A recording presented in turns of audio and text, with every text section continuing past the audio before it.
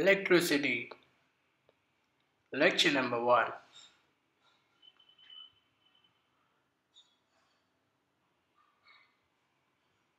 So, coming to the introductory part of the lecture, in this particular lecture, we will be dealing with electric current, electric potential, electrical components, circuit diagrams, Ohm's law, and the factors affecting resistance.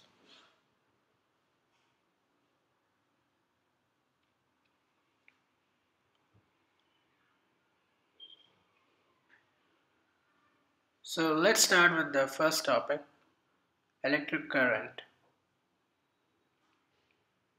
Now, we usually get an idea that what is current? So, whenever charges, which are electrons, flow, a current is automatically produced. Current is defined as the rate of charge flow. Current is denoted by the alphabet capital I, and the units of current is ampere.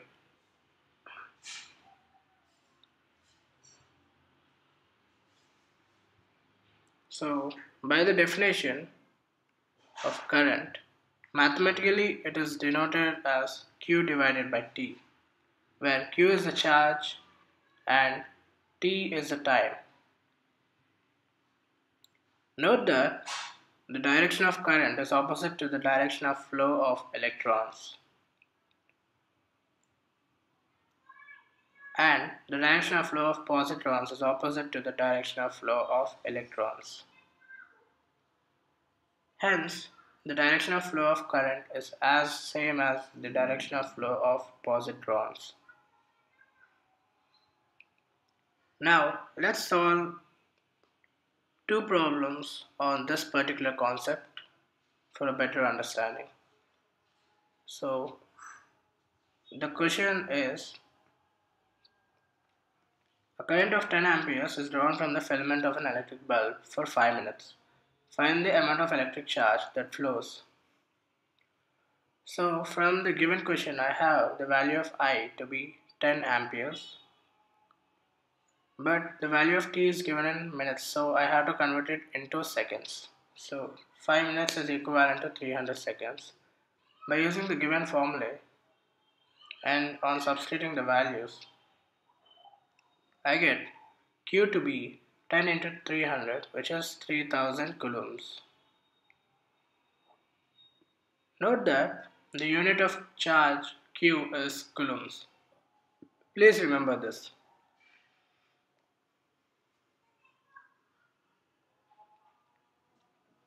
Now let's solve the second problem. Here the question is, a charge of 100 coulomb is made to flow for 1.667 minutes. Find the amount of current that flows through the circuit. Okay, so from this particular question, the given value of Q is 100 coulomb and the given value of T is 1.667 minutes, which is equivalent to 100 seconds. So by using the formula of I equal to Q divided by T and now substituting the values, I have I equal to 100 divided by 100, which is equal to 1 ampere. One more important note here is the unit of time T should be always taken to be seconds. Okay, so whenever you have time given in minute or hour, please convert it into seconds. Now let's learn about electric potential. Please note that a current will flow only when there is a potential difference. An electric potential is defined as the amount of electric potential energy that a unitary positive charge experiences. An electric potential is usually applied or supplied with the help of a battery. Please have a look at the diagram.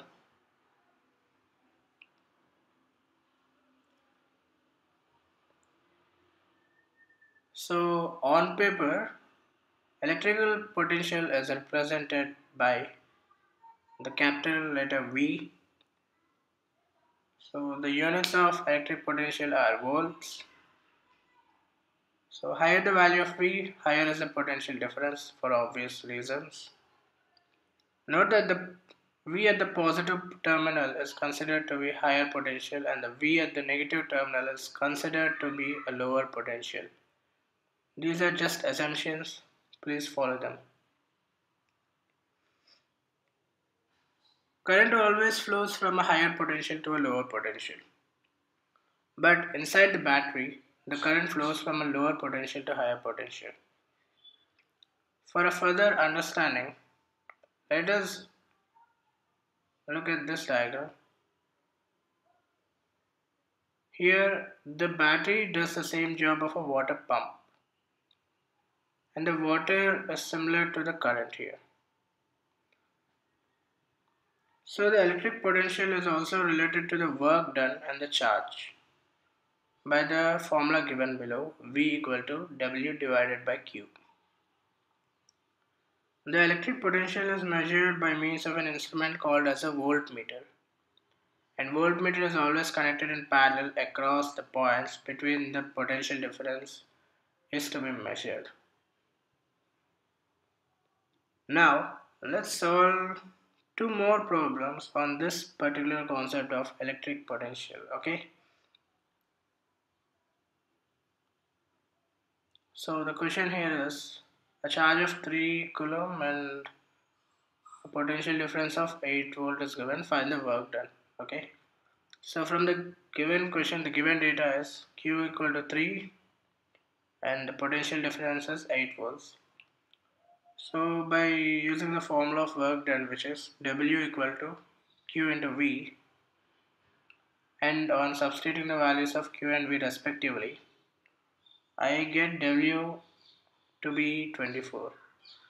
So the work done is 24 joules. Note the unit of watt or power is joules. Okay, W is the unit of power. The other question is a charge of 4 coulomb moves across 2 points and the work done is 24 joules. Find the potential difference. So in this particular question, I have charge to be 4 coulombs and the work done to be 24 joules. So by using the formula V equal to W divided by Q, and on substituting the values of W and Q respectively, I get V to be 6. So the potential difference required is 6 volts. I hope this is clear.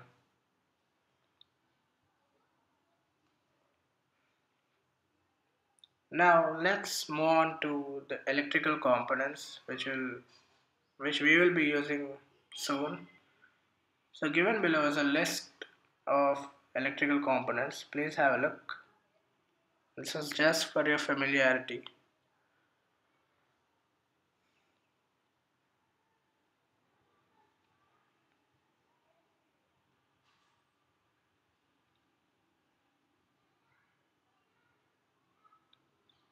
So in general, different electric circuits use different electrical components, right? So obviously it is not necessary that we shall use only a particular component every time.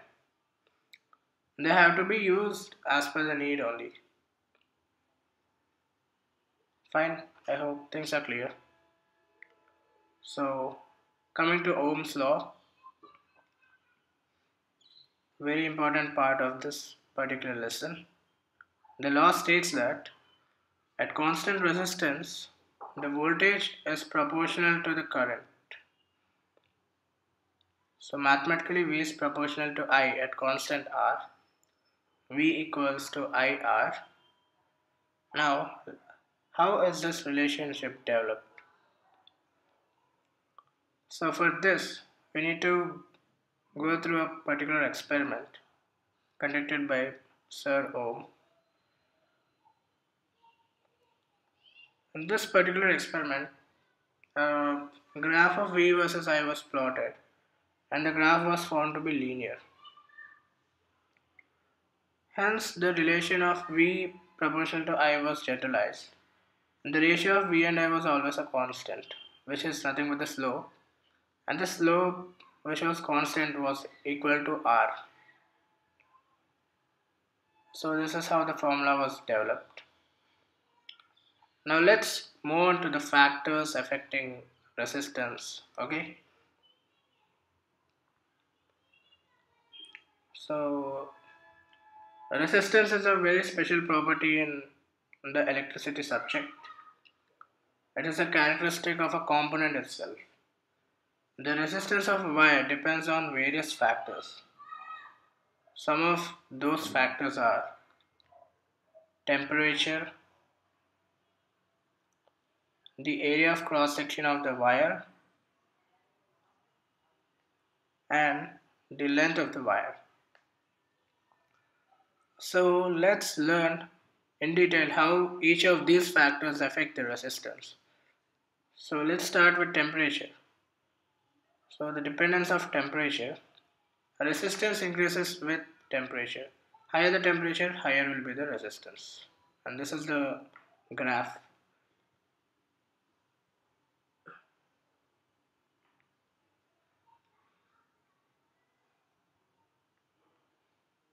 Now let's look at the dependence on length. So resistance increases with the length of the wire. Higher the length, higher will be the resistance.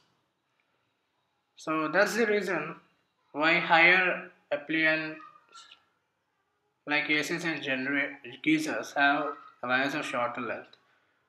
So lower the length, lower will be the heat emitted obviously.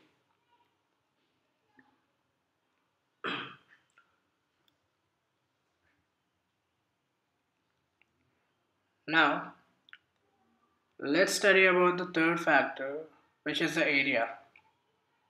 So the dependence on area. It was found that resistance decreases with the increase in area. So higher the area, lower will be the resistance. And this is the reason why AC and geysers have thicker wires comparatively. So thicker the wire, lower will be the heat emitted. And similarly, you can have a look at the graph, which shows the inverse relation of the dependence of area on resistance. The continuation can be found in the next lecture. Thank you for watching.